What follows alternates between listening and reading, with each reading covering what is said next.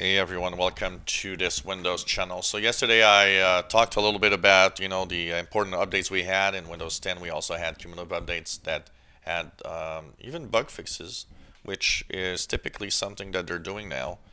But I wanted to address a little closer the security updates themselves. So here is the list of the security updates that we had yesterday, and we had a lot of them. And I mean, not only were there a lot of critical updates, but there's important updates and there's a lot of them. And we did miss the February updates, and I think that's why there's so many. So here's the thing. So we've got a security update for Adobe Flash Player. That one is critical. That means already exploited in the wild by bad guys. Important updates, that means it's better to fix it, but bad guys are not exploiting it right now, or the difficulty in exploiting it means that the person or the hacker or the bad guy needs to be on your computer.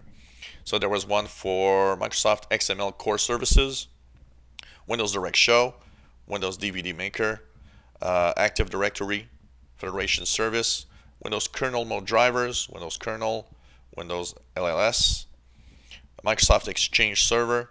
If you have Office, there were important updates for Office. Now, here's another critical one, second one, software security update for Microsoft Graphics Component. Then important, security update for Microsoft Windows, for Microsoft Uniscribe. Then two more criticals, now we're four.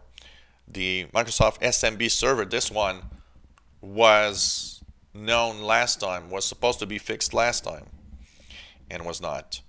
Microsoft Windows PDF library. And now there's a second page here. Let's continue on with second page for updates on March 14th. So now four more critical here. So that brings to 8, basically. Not even, okay, 3 more. So that brings to 7. But in total, there was like 9 apparently. So security update for Windows Hyper-V, update for Edge and Internet Explorer. So the browser are affected by some security flaws. But that's pretty much the security bulletin that we have for yesterday. So if you're wondering what was fixed, Flash, Internet Explorer, Microsoft Edge, Hyper-V, the core of Windows had a few flaws.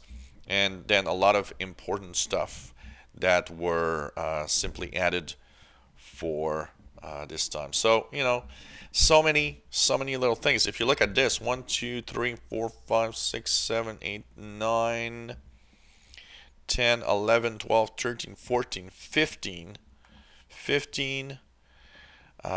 16, 17, 18 total fixes for security with, many critical ones. I think that's important to update your Windows.